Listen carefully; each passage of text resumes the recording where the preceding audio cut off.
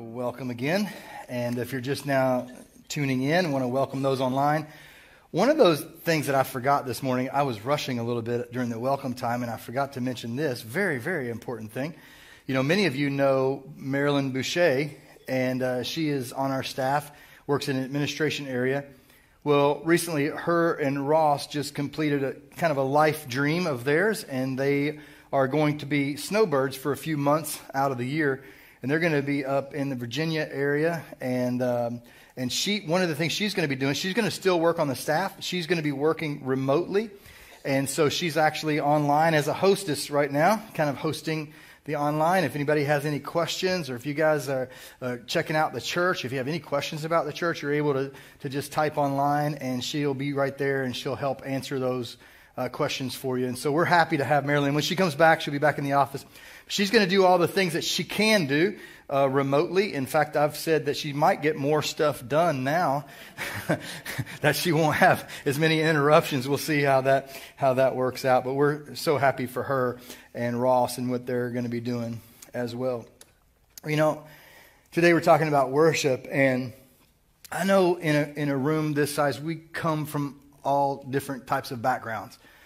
We have people from as far as the Catholic Church, which makes up a large portion of our church, all the way to those of you who grew up, you know, strongly Pentecostal, charismatic, and we have everything, you know, in between on that. Now, for me, on the first 20 years of my life, I grew up sort of in the same church, same format, same style of worship, same type of worship, same thing that, you know, I didn't travel much. We didn't go anywhere besides Kentucky, Tennessee, Georgia, then Florida on vacation. That was pretty much my travel experience for the first 20 years of my life. We didn't travel a lot around the country. I didn't have any international trips or any experiences outside of just sort of my denomination that I was a part of, and that was kind of all that I saw. And so this was sort of an example of what I grew up with. Some of you may be able to relate to this, and some of you may not be able. If you didn't grow up in the church, you might not be able to relate to some of this. But I sort of was in a bubble.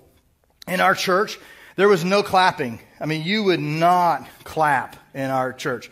I mean, even for the greatest celebrations, you wouldn't clap.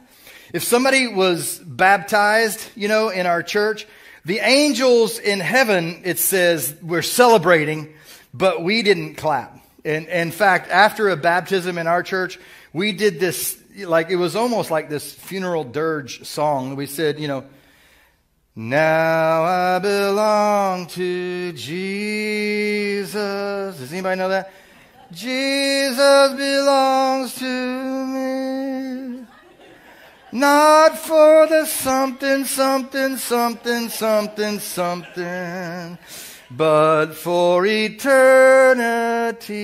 And then everybody sat there. You know? There was no clapping. There was no clapping. I mean, you know, and I always just thought, man, that's strange. Here the angels are celebrating, the Bible says, but we're not allowed to celebrate. You know, it was like this person just died. Well, they did die, so to speak, when you're baptized. It's like you're dying to Christ. But there's a resurrection. Let's cheer about the resurrection, you know. So, yeah. No hand raising in our church. There was no hand raising. If you raised your hand in our church, there's a good chance the pastor would say, you know, you need to go to the bathroom? Go ahead, you know. Like there was just they might dismiss you for the service. We had a piano and organ in our church, and everybody wore suits and ties. And we had this big, huge, ornate communion table right up in the front. Some of you know that, and it had "This do in remembrance of me." And the elders came down the aisle with the communion trays, and they marched in perfect cadence, you know, dong, dong, dong. And they came down, and the men were the only ones that were allowed to serve communion. Women weren't allowed to serve, even though I found that just completely strange because there was nothing in the Bible about that. And yet, at the same time, as soon as church was over and we went home, they expected all the women to serve.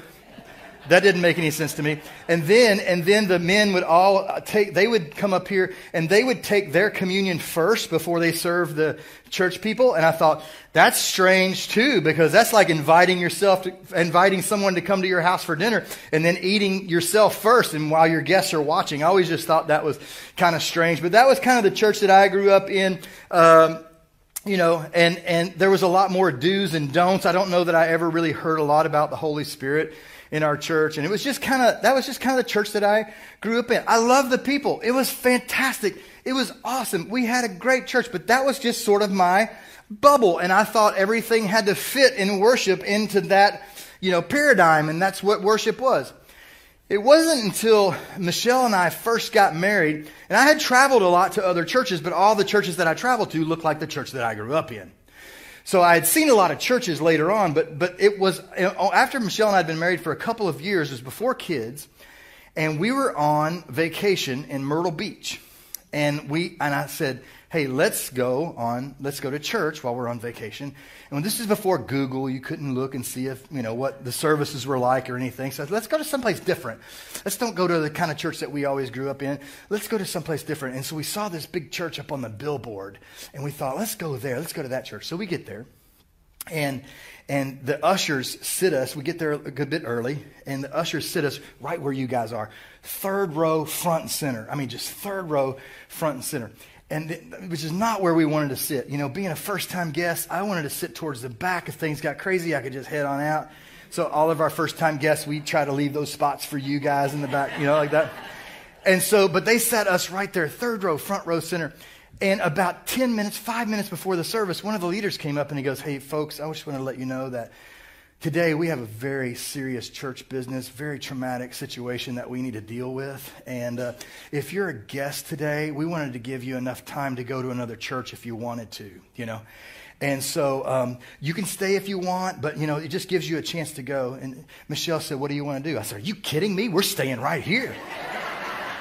I want to see what's going on, And so the service started, and sure enough, when they came out, and they delivered the news, it was bad news. Their pastor had committed a moral failure or something, and, I've heard that over the years far too many times and seen that and the destruction of that in churches, and that was sad. But what happened afterwards was a new experience for me that I'd never experienced before, because the keyboard player, he comes out, and he's like, "Wah!"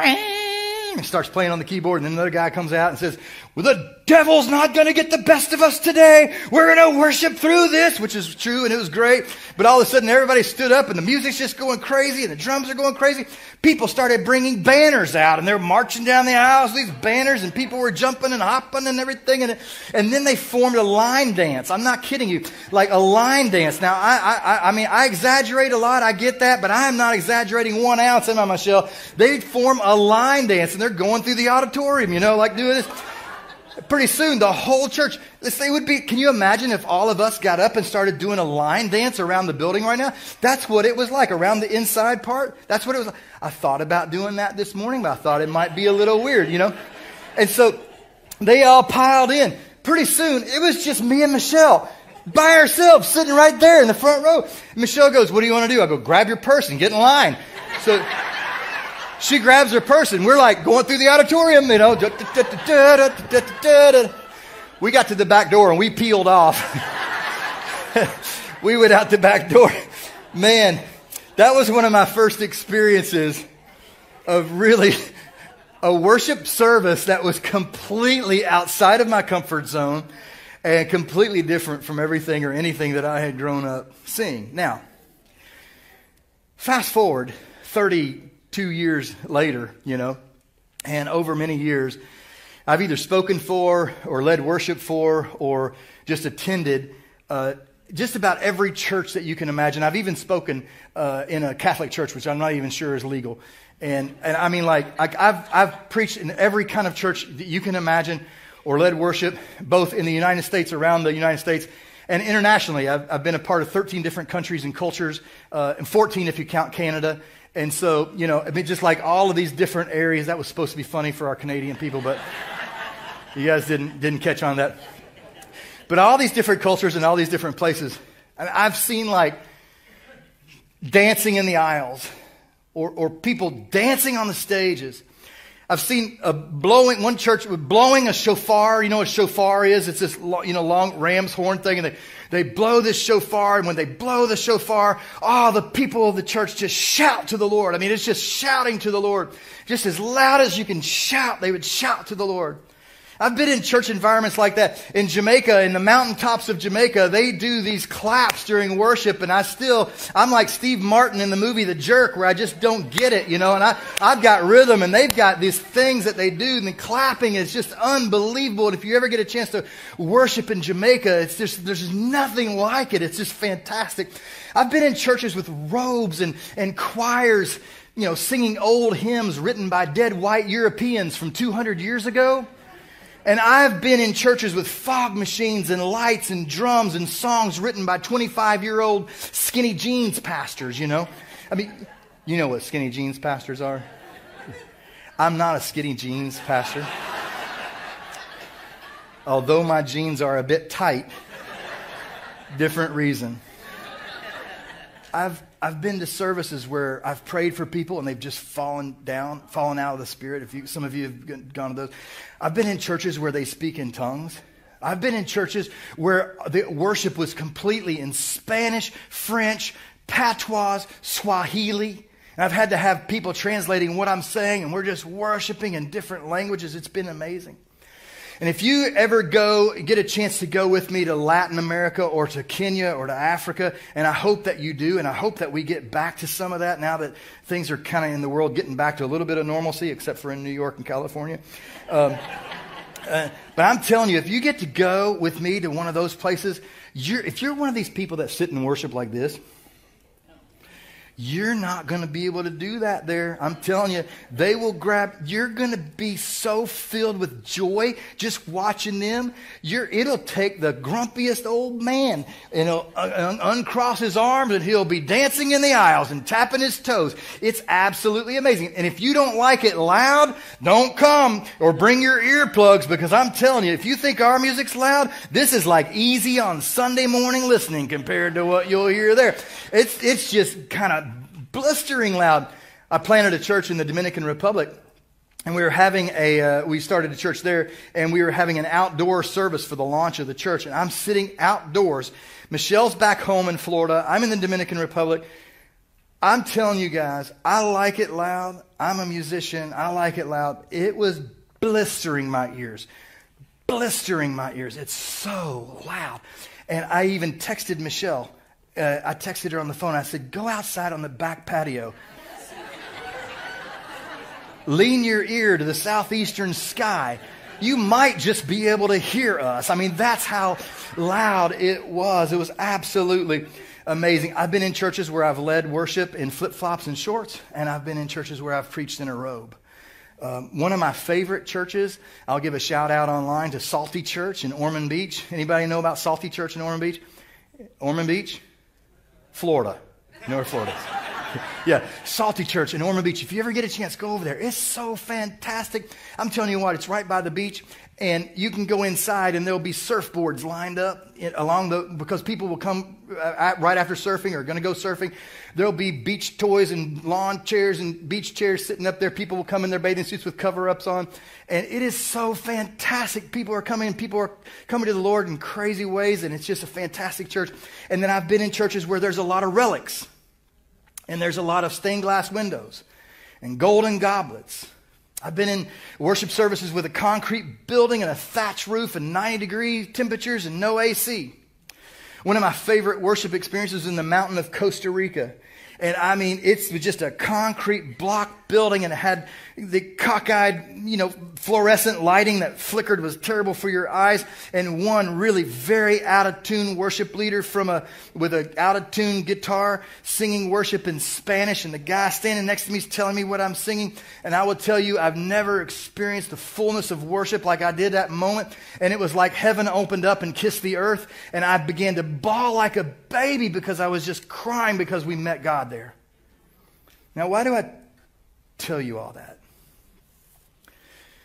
I tell you that because all of that in all its forms and all of its styles, all of that is worship. And yet, none of it is worship. All of it is worship, and yet none of it is worship if the heart is not right. All of it is worship, and none of it is worship unless our heart is absolutely right.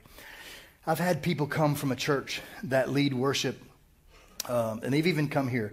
They come from a church that leads, old style with pianos and organs. And they'll start coming here and they'll say, hey, I just couldn't worship God any longer there. I had to get where there's drums and guitars and more modern music. And I don't usually say it, but in my mind I'm thinking this. I'm thinking, really? You couldn't worship God because of an organ or a piano? Really? Same thing. Oh, I can't worship there. They got these clanging cymbals. And, really?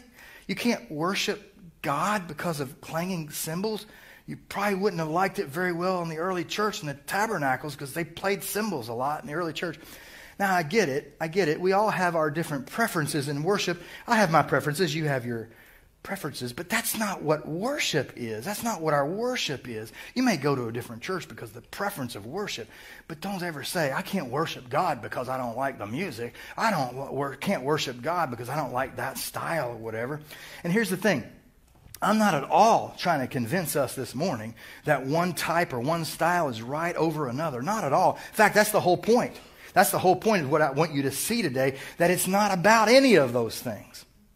I had in another church, had a worship leader. One of our worship leaders came up to me, and she thought she wasn't getting enough time on the stage. And we rotated them, She thought she wasn't getting enough time. She thought she should be worshiping, leading more. And so I said, why do you think this? And she goes, well, the truth is, you see, she goes, I can't worship unless I have a microphone in my hand. I said, what? Can you repeat that? I just need to process that. She said, I can't worship unless I have a microphone in my hand. I said, Let me think about this for a second. What do you think you would do? I said, what do you think you would do if the God of the universe revealed himself to you in his full glory right now? What do you think you would do? What do you think that you would do if the God who spoke and 1 billion stars were created in the galaxy, and he revealed himself to you in all of his might and all of his power right here? What do you think you would do? What do you think you would do if you met the God who hovered over the waters of creation face to face? What do you think you would do if God in all of his glory, the same God that parted the Red Sea, the same God that caused the walls of Jericho to come tumbling down, what do you think you would do if you met him in all of his majesty and power and glory? The same God that raised Jesus from the dead, what do you think you would do? I'll tell you what you would do. You would fall to the ground like a crumpled piece of paper, and you would tremble, and you would hide your face from the brightness of God's righteousness. That's what you would do. And I tell you what you would not do. You would never raise your eyes to the Lord God and say, I'm sorry, I can't worship you because I don't have a microphone in my hand. Yeah. So, I'm over it now. I'm completely over it. It's completely fine, I did tell her that I wanted her to take 6 months off and to go on a journey and figure out how to worship God without a microphone. What is, then, true worship? What is authentic worship? I think one of the best descriptions that I can find for us about what true worship is comes from the Apostle Paul. When he's writing this letter to the Romans, to the Christians in Rome, he's writing this letter. These were the Gentiles. Now, what was a Gentile? If you're kind of new to the Bible, a Gentile was anybody who wasn't born of Jewish birth and didn't grow up in the Jewish faith. And these were people outside of the kingdom of Israel and God's chosen people. So the Gentiles would be, if you're outside of if you didn't grow up in the Jewish faith and born Jewish descent, then you would be considered a Gentile. So probably the vast majority of us in here would be the Gentiles. And so Paul was writing this message to those of us who didn't grow up in that Jewish faith and culture. And he starts out in Romans chapter 12 with this, when he says, Therefore. Now, if you were with us, 3, 4, 5 months ago or so, I did another message for another therefore, another passage of scripture somewhere. He starts out by therefore, Anytime you see a therefore, it's important. Therefore, he says, I urge you, brothers and sisters, this is not biological. If this is about, you're part of the family of God. You're part of our church. We're family. You're part of the family. You're my brother. You're my sister. And we're kind of like adopted brothers and sisters here. He goes, therefore, I urge you, brothers and sisters, in view of or in light of God's mercy for what he has done for us on the cross through Jesus Christ, offer your bodies as a living sacrifice, holy and pleasing to God. For this is your true and proper worship.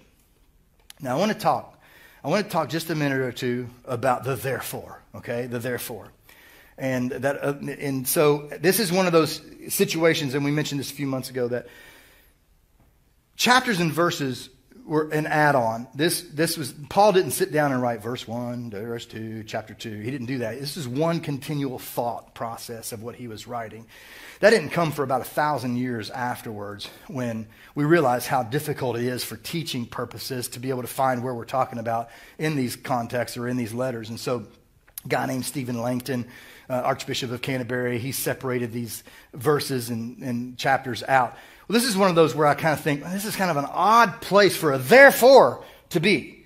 And so there's several of these odd places where they kind of separated Scripture out. And so it becomes a challenge for us if you're a Bible student or a Bible, you like to study the Bible, which I hope that you do. When you come across a Scripture like this, it's so important to go backwards and look at what came before the therefore, because what came before the therefore is important. That's what sets the whole thing up. And so, in fact, a good way to remember that is, wherefore is that therefore? So when you're studying, in fact, that's kind of fun to say, actually. If you can say it together with me, if you can do it with my kind of enthusiasm, that'd be great. You ready? You ready? Here we go. Wherefore is that therefore? And so anytime you hear a therefore, we need to go back. We need to look and see what came before that must be so important that he's saying therefore. Now, in this case, what most Bible scholars think is that Romans chapter 1 through 11 is everything that Paul is setting up about the Christian life, about the Christian, for anybody outside of that Jewish faith. And he's setting this up, that this is what God has done for us. This is who God is. And then chapter 12 through 16 is about the application. Therefore, because of all these things, therefore, you need to live this way. You need to submit this way. You need to change your life in this way.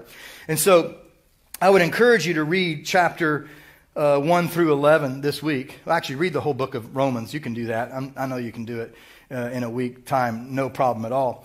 And so what I want to do is I want to sort of give you, we could preach on the book of Romans and we could be in this for 4 months and still only scratch the surface.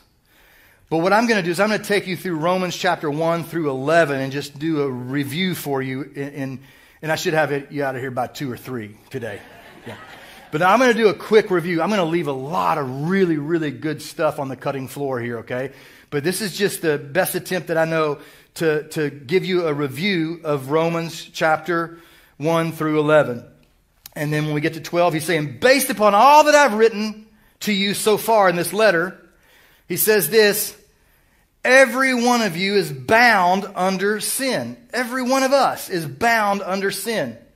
He says, and that justification of our sins comes only through the propitiation of what Jesus Christ did. Now, if you're new, you go, propitiation, that's a big word. That sounds like a church word. It sounds like Christianese to me, And so what is propitiation? Well, I need to simplify things for me, And so when you look at propitiation, the best synonym that I can come up with, the best synonym is the word satisfaction.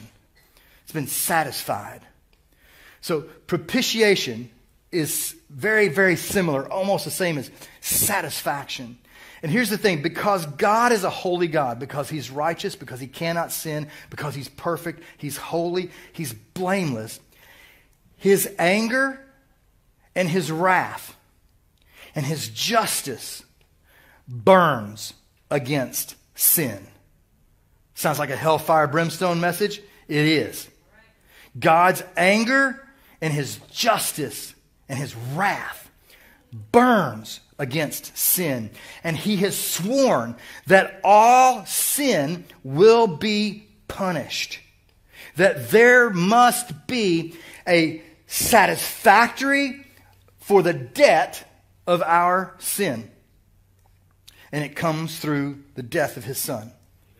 So when I was in college, my first 2 years, I wasn't on full scholarship. My second 2 years of school, I was under scholarship. So we had to take a lot of student loans out and stuff for my first 2 years of school. And going to a private college for ministry and seminaries, it can be quite expensive. And so my dad took out a loan in his name for me, which is a student loan. And I'm not sure exactly why or how this all happened, but he took the loan out. He just managed all that. And he took the loan out. Well, when I graduated, I began paying that loan back. Even though the loan was in my dad's name, I began paying that back religiously, faithfully. It was just kind of what I knew that was my responsibility, what I was supposed to do. About 7 years into that, which I think 7 years on a student loan, I only paid like $2,000 off the thing or something. It was crazy. You know, I owed like $20,000 on the loan. And Michelle and I, we were married, and I wanted to know what was the payoff amount for this debt. And so I called the loan company, and I said, hey, I'm trying to find out what my payoff is for this loan. And she says, okay, what's your Social Security number? So I told her my Social Security number. She says, well, that number doesn't match. I can only talk to James Todd, and I can release that information to him, but I can't release it to you. And I go, well, that's going to be really hard to do because my dad passed away about 3 years ago. And she goes, oh, well, then that debt's been satisfied. That debt's been paid. When your dad set this loan up, he set it up in some way that if something happened and he passed away, that the loan would be paid for. Now, I would have taken out $1 million loan to have my dad back, right? But I was sitting there going, man, this is a free gift. This is like a free gift. And it came at the expense of my dad's death, you know? And then just to finish that story, I sent them the death certificate and about 3 years worth of all the payments they sent to Michelle and I. And it was like, whoo, we had this like amazing, amazing gift. That would be an example of propitiation. That would be an example of the satisfied debt because my dad passed away. And Paul's talking about that. He's talking a lot in chapters 1 through 11 about this propitiation or the satisfaction of our sin, my sin, your sin, the sins of humanity being paid for by the death of Jesus on the cross. And it's like God is saying, if I punish man for his sin, man will die and go to hell. On the other hand, God says, if I don't punish man for his sin, my justice will never be satisfied. So what's the solution? The solution is God said that he would then become our, I'm going to use another church word, substitutionary atonement. He becomes the substitute in our place of, for our debt, for our sins, for the sin of mankind upon himself in agony and blood through Jesus. A righteous judgment and a substitute for sin. And here's the thing. That same angry, wrath-filled, fire-burning God, his wrath burned out on the cross when Jesus died for our sins. That's propitiation. And Paul says, and this is love. This is love. And that justification, or what saves us, is by faith, not by works. Not by something that we can do, or we're shortchanging what Jesus did. It's by what Jesus already do and us putting our hope and trust and faith in that. He says, he goes on to talk about this, and he says, everyone inherits sin through Adam, but in Jesus Christ is made alive and made new. And when we died and when we rose with Christ, we became new. And the law then, the same law, the 613 Jewish laws, the law no longer became our regulating principle. And that sanctification, gosh, I'm using lots of church words today. I get it. But I'm going to keep trying to explain them. That sanctification, what is sanctification? That's the process of becoming more and more like Jesus. That's the holiness process. That's the part of us becoming more and more like God. Not that we'll ever attain that. But it's the process of sanctification, becoming more holy, more righteous, more like Jesus. And then he says, nothing can separate us from the love of Jesus Christ. Nothing. And then this is where he ties it together. He begins to tie it all together. And he says, and the Gentiles, that's mostly you and I would think maybe all of us, the Gentiles have been grafted in to God's plan for his people in Israel. That the Gentiles have been grafted in. What does it mean to be grafted in? Well, it's like we were adopted. We were adopted into the kingdom of God. You are adopted. If you put your hope and trust, faith in Jesus Christ, you've been adopted in to his kingdom. And God is sovereign over all that he does. And God has a future plan for every single person on the planet who believes. That's my best attempt at doing an overview of the 11 chapters of Romans. And then Paul says, we're starting in verse 12, based upon all this that I've said, based upon all this that you've heard me write before this, therefore, I urge you, brothers and sisters, in view of God's mercy, to offer your bodies as a living sacrifice, holy and pleasing to God, because this is your true and proper worship. Worship is more than a song. It's more than a style. It's more than these instruments up here on the stage. It's more than robes or flip-flops.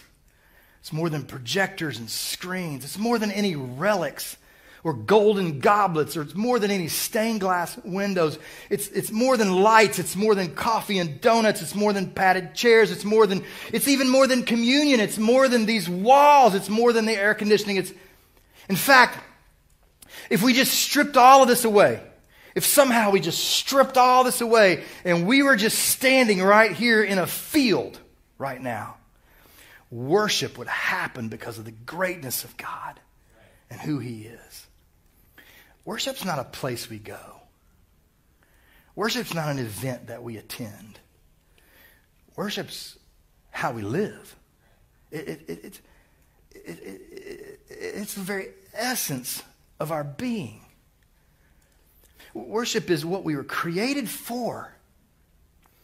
And worship comes from the condition, flows out of the condition of our heart. If you're living in purity, you're worshiping, If you're giving sacrificially through generosity, you're worshiping. If you're serving, you're worshiping. If you're devoting yourself to God's word, you're worshiping. If you're praying and you're listening to God and listening for his still quiet voice through the Holy Spirit, you're worshiping. Worshiping is singing with reckless abandon for the joy that we have in our heart because he rescued us. It's actually kind of hard to explain except just say that worship's everything. Worship's everything. It's your life to God. It's your entire soul, your very heart, your mind, and your bodies. These are the words that came right before the therefore. Paul says, oh, the depths of the riches of the wisdom and knowledge of God. How unsearchable his judgments, his paths beyond tracing out. Who has known the mind of the Lord, or who has been his counselor? Who has ever given to God that God should repay them? And I love this. He says, for him and through him and for him all things. For from him and through him and for him are all things. To him be the glory forever. Amen. Therefore, offer your bodies as a living sacrifice to God. And that is worship.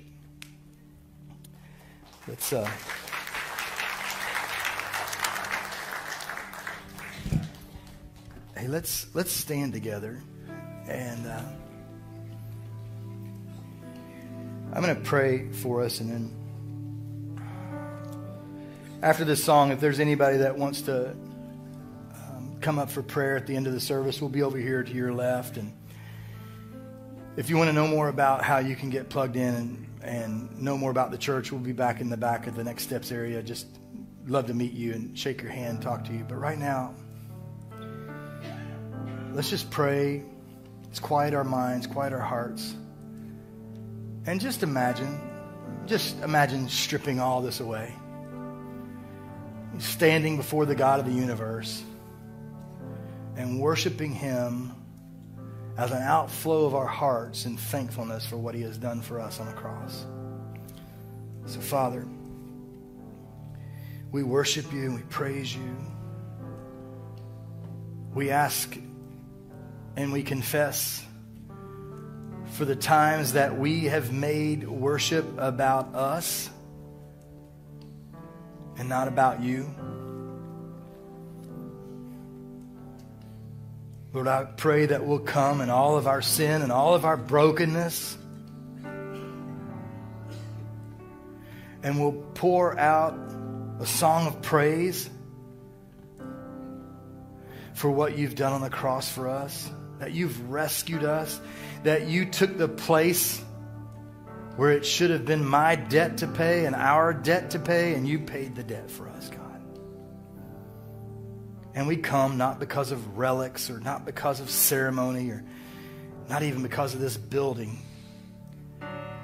We come simply because you are worthy. You are worthy.